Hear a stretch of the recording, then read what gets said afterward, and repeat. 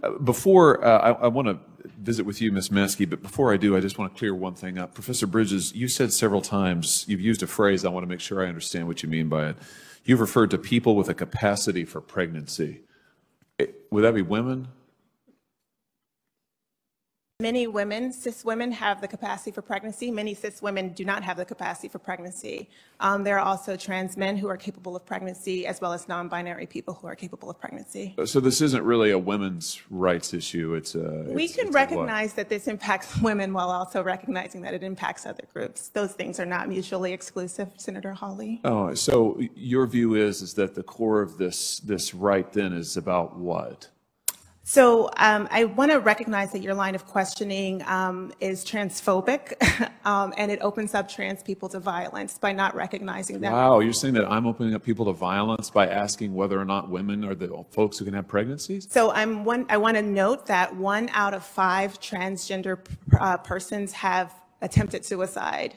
So I think it's important because of my line of questioning? So we can't talk about it? Because denying that trans people exist and pretending not to know that they exist. I'm denying that trans people exist by asking you if you're talking about women having pregnancies? Do you believe that men can get pregnant?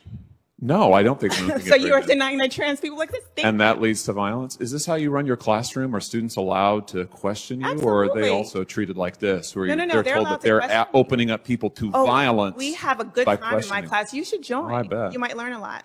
Wow, I would learn a lot. I've learned a lot just in this exchange. Absolutely. Extraordinary. Yep. Ms. Matsky, let me ask you something. So you provide health care to women free of charge, right? Is that right? Absolutely. You've done this for many years. Yep. You have licensed medical professionals at your pregnancy care centers. Is that right? That is correct. And what are some of the resources that you provide for women who come to you in a time of need? So, just give us you talked about it in your written testimony, but just give us a sense of it. So we have 3 OBGYN doctors, 5 registered nurses, nurse practitioners, physician assistants, phlebotomists, medical assistants, and we provide prenatal care, OBGYN care. We provide pregnancy tests, ultrasounds, well woman visits, breast exams. We provide a wide range of medical services. Yes. So what do you think about the DC politicians now saying that your clinic and the other 3,000 pregnancy care centers around this country are fake medical clinics?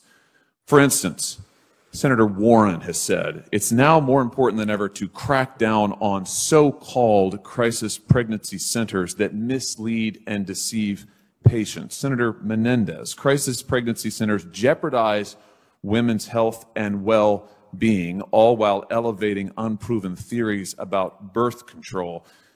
Senator Warner wrote to Google asking them to censor search results for care centers like yours, saying directing women to fake clinics that traffic in misinformation is dangerous to women's health and undermines the integrity of Google's search results.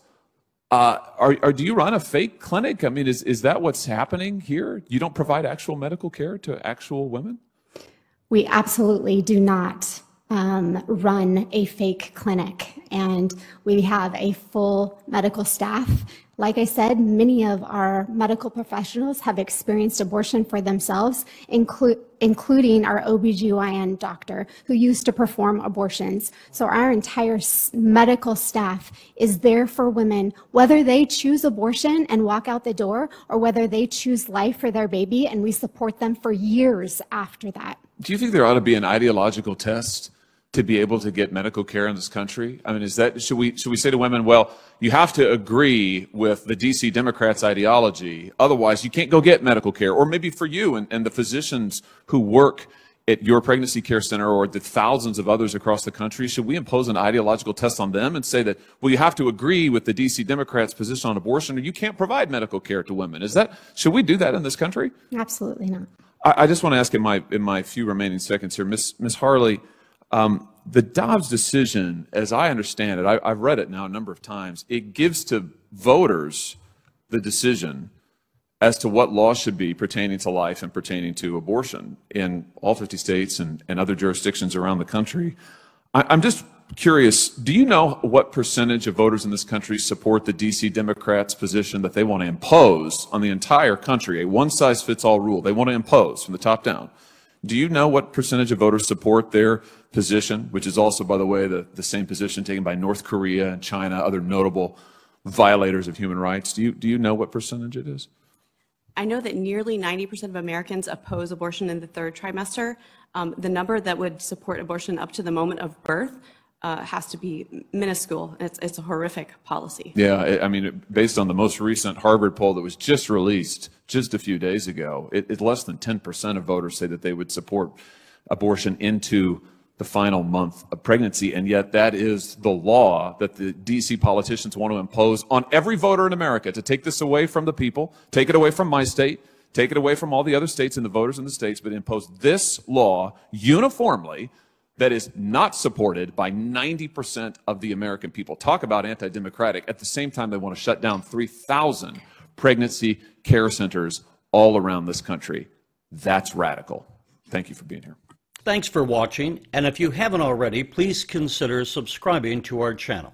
And while you're at it, please leave us a comment. Thank you for watching.